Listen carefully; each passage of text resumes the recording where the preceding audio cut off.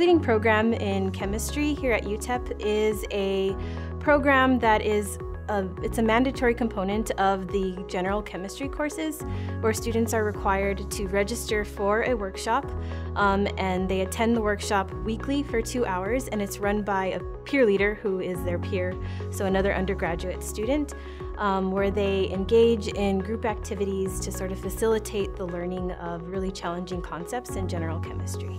So some of the things we have to do as a peer leader is conduct a 2-hour workshop once a week. Some of us have 1 workshop, some have 2. And during workshop, we work with our students and we propose topics to get them talking about the material that they learn in chemistry.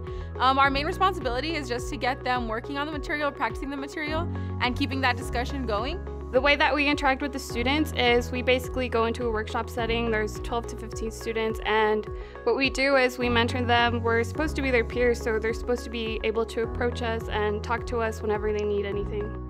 The program challenges the conventional sort of education methods where, like, I'm the teacher and I'm going to teach you something. It's more of a program where I facilitate learning, so I encourage group activities, I encourage students to interact with each other so that they can learn how to master those concepts in chemistry and not just hear it from one person. What I consider my primary responsibility as a peer leader is to create that comfortable learning environment. I think one of the main things that I gained from being a peer leader is confidence.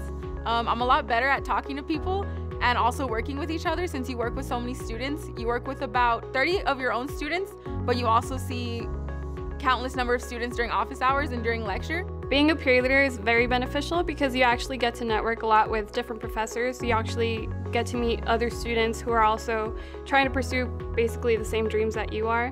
It also helps with developing your leadership skills and your social skills. I think the main academic benefit that I got was time management. Since I started as a freshman, I've really learned how to manage my time from working, being a peer leader, and being a student. And now that I'm a senior, I can see that. It taught me how to study, looking at my students. In order for me to help them, I try to think of better ways to study and how to manage your time more efficiently. And I've also learned to work together as a microbiology major. We do a lot of group projects, especially for lab, and I've learned to work with the group and kind of take lead. The academic benefits of being a peer leader have obviously been that I've built my skills in chemistry. So oftentimes, like, I'll encounter a concept that maybe I didn't master so well while I was a student in the general chemistry course, and then when I find that I'm, planning activities for workshop, that I realize that, oh, I have to master this even further than what I did when I was a student, and then that of course carries on to my other courses to sort of apply those critical thinking skills.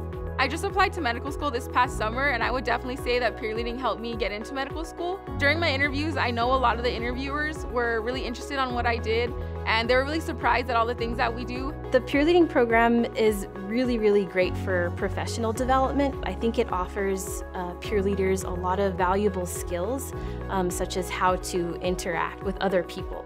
Those are the skills that a peer leader is really taught, is how do you navigate the experiences of different people and how do you best get to them in order to improve their learning or to improve them as individuals. And I think that's a really important aspect of being a peer leader.